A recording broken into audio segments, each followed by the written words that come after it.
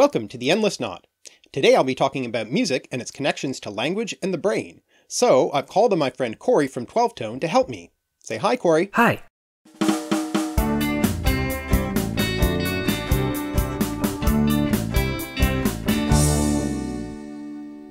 Music has always had a close connection to language. The word music, as well as its theoretical study in the Western tradition, goes back to ancient Greece. It comes to English through French musique and Latin musica from Greek musikos, of the Muses.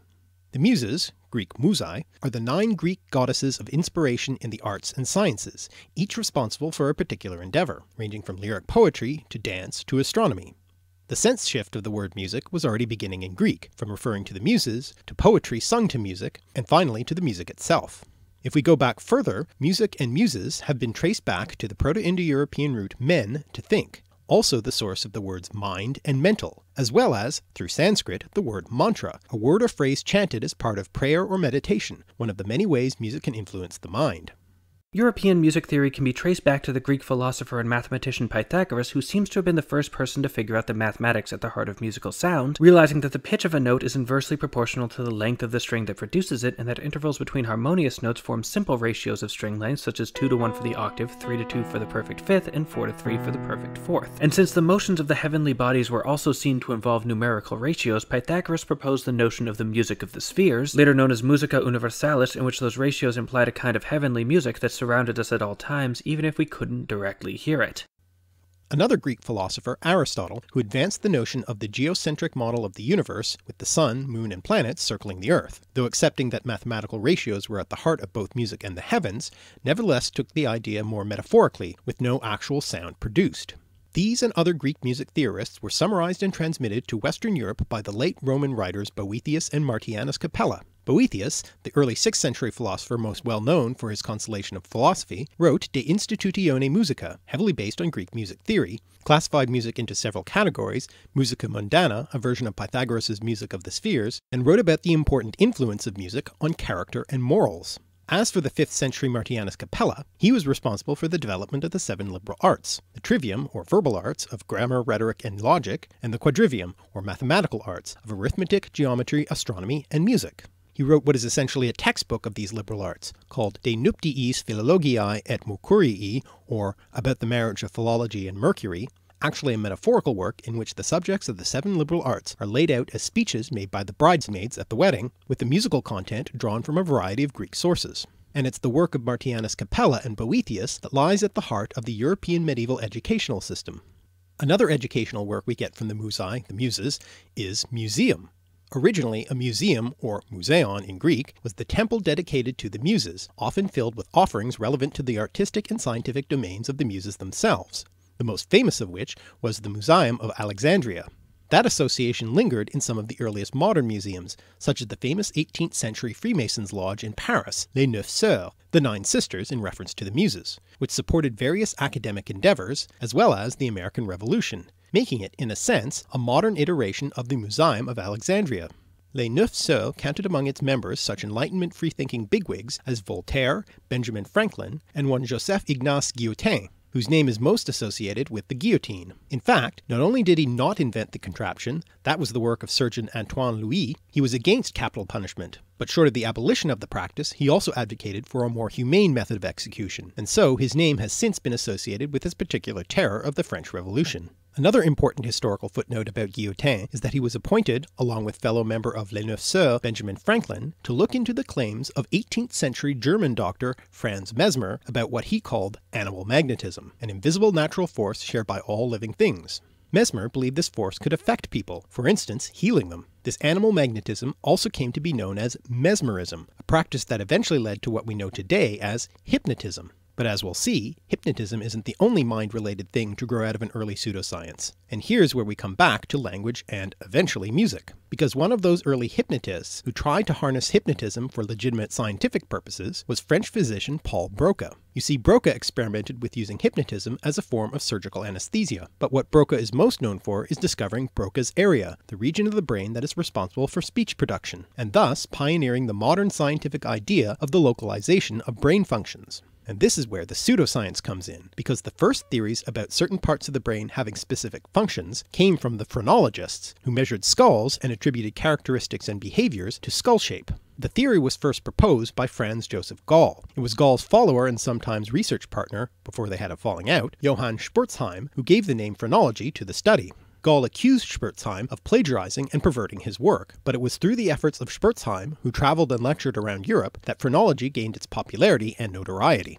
It was on one such lecture tour in America that Spurzheim suddenly died. He was given an elaborate funeral by his American followers, and his funeral oration was delivered by German-born pedagogue and Unitarian minister Charles Follin. Follin had been something of a German nationalist, which frequently got him into trouble, being accused of revolutionary activities and even assassination. As a result, Follin was often on the move, teaching a variety of subjects in a variety of locations before relocating to the United States, where he got work as a professor of German at Harvard. One of the ideas he brought with him from Germany to the US was the practice of gymnastics, which he had picked up from Friedrich Ludwig Jahn, often considered the father of modern gymnastics. Gymnastics, of course, can be traced back to ancient Greece, and the word gymnos, naked, because the Greeks exercised in the nude. It was considered an important part of the ancient Greek educational system, along with poetry and playing the lyre, the word that gives us lyric, which originally meant a poem sung to the music of a lyre. For Jahn, who was also a German nationalist and something of a xenophobe, gymnastics was part of his nationalist program to prepare the German youth for the troubles that would lie ahead, and he would lecture his gymnastics classes about German national heritage. Some have even called Jahn the spiritual founder of Nazism.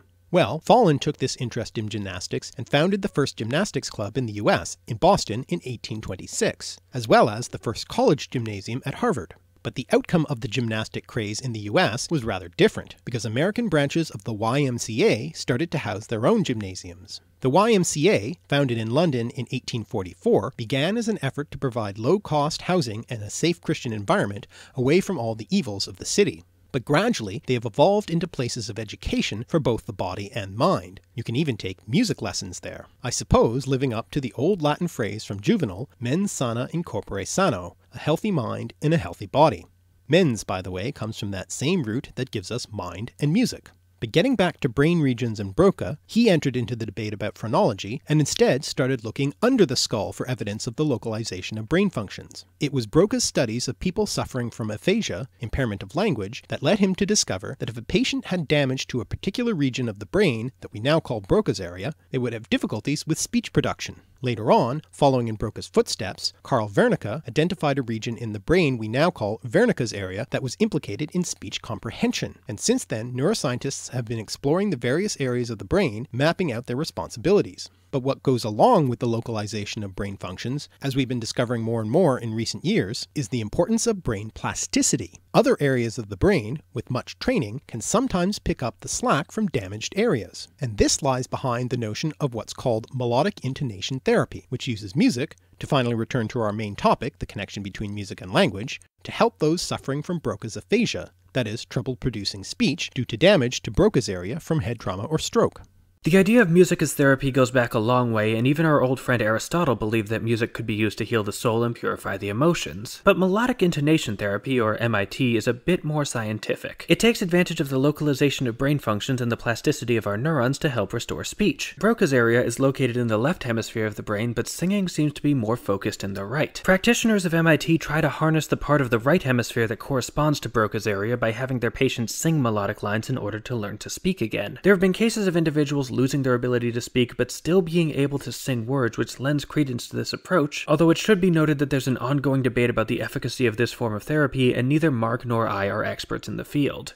But there might be something even deeper going on in terms of the connection between music and language. In fact, linguists talk about pitch, or tone, in language all the time. A great many languages of the world use tone to make grammatical or lexical distinctions, that is, to indicate the grammatical function of a word in a sentence, or to distinguish between one word and another, and we call these tonal languages. Even English uses tone to a lesser degree to convey meaning, such as when we raise the tone at the end of a question. To be clear, these aren't absolute pitches that make these sorts of distinctions, but relative changes in pitch, higher or lower. But can tone alone convey meaning? In other words, can music be language? The answer to this is a qualified yes. The clearest example is whistle languages, which can be found independently in a number of places around the world. In a whistle language, the complete meaning of an utterance is conveyed through whistle alone. Whistle languages don't exist independently of a regular spoken language though, but are built on top of the spoken variety of the language. They are particularly common with spoken languages that already use tone to convey meaning, as those tones are readily expressed through the pitches of the whistled form of the language. Whistle languages arise in places where communicating across difficult terrain is advantageous, for instance when hunting. One such group that has a whistle language are the Piraha, located in the Amazon. Not only do they have a whistle language, but also a hummed version of their language, which is used exclusively between mothers and their children. When the boys grow old enough to engage in hunting, they leave behind the hummed version of the Piraha language and instead begin to use the whistled version when hunting in the dense rainforest. But the links between music and language may go back even further. Both are human universals. All human cultures known today have developed both language and music, and anthropologists have speculated about how far back these two quintessentially human activities go, with musical instruments having been uncovered that are 40,000 years old, and both seem to serve crucial social functions, which is perhaps the most defining feature of the human species, their intense and complex social behaviors. And in fact, some researchers think that music may be connected to our ability to use language. Music and language have many similar elements, such as phrasing, the use of acoustic articulation, and tone. Furthermore, music is something of a problem for evolutionary scientists, when one considers what actually is the evolutionary benefit of music, and it turns out that this might be connected to language. Charles Darwin held humans' musical ability to be among the most mysterious with which he is endowed, and proposed that music might have served as a kind of proto-language. Although Steven Pinker has dismissed music as auditory cheesecake, an evolutionary byproduct that serves no adaptive function, many evolutionary scientists have picked up on this notion and come up with their own versions of the musical proto-language theory. For instance, Stephen Brown terms this a musa-language, an early hominid behavior which was the common ancestor of both language and music. Similarly, it has been suggested that language developed through mimicry of natural sounds, tool-use sounds, and the sound of locomotion, as no doubt bipedalism would have led to rhythms that could be imitated. And from a developmental standpoint, music and language are not nearly so differentiated from one another in early infancy, and it's been suggested that cooing and other preverbal vocal interaction between baby and mother, with mothers engaging in sing-songy motherese and babies particularly paying attention to the melodic and rhythmic aspects of their mother's vocalizations, may have developed from early hominid behaviors resulting from the need to put the baby down, an evolutionary necessity caused by bipedalism, as human babies, unlike other primates, were unable to cling to their mothers, allowing them to have their hands free for foraging. But before we wrap up, let's return to where we started, with the Muses, because the mother of the Muses in Greek mythology was Mnemosyne, Titaness and personification of memory. Her name can also be traced back to that same Proto-Indo-European root men, and is thus related to the English word mnemonic, something that aids the memory. No doubt all cultures have developed and used mnemonic tools over the millennia, including our old friends Aristotle in Greece and Martianus Capella in Rome.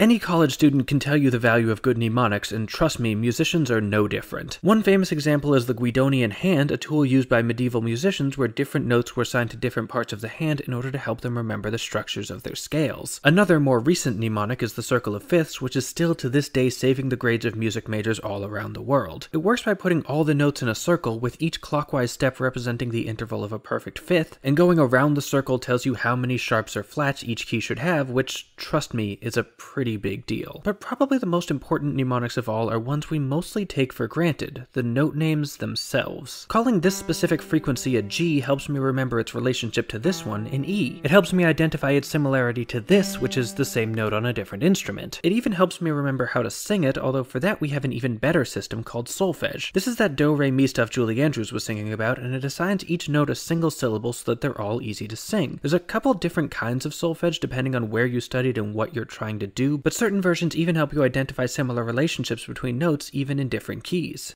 And there's in fact quite a fascinating story behind those note names and the solfege system, which Corey will tell you about in his video. So click on the card or the link in the description to head over to 12tone and hear that. Thanks for watching. If you've enjoyed these etymological explorations and cultural connections, please subscribe, and click on the little bell to be notified of every new episode. And check out our Patreon, where you can make a contribution to help me make more videos. I'm @alliterative on Twitter, and you can visit our website, alliterative.net, for more language and connections in our podcast, blog, and more.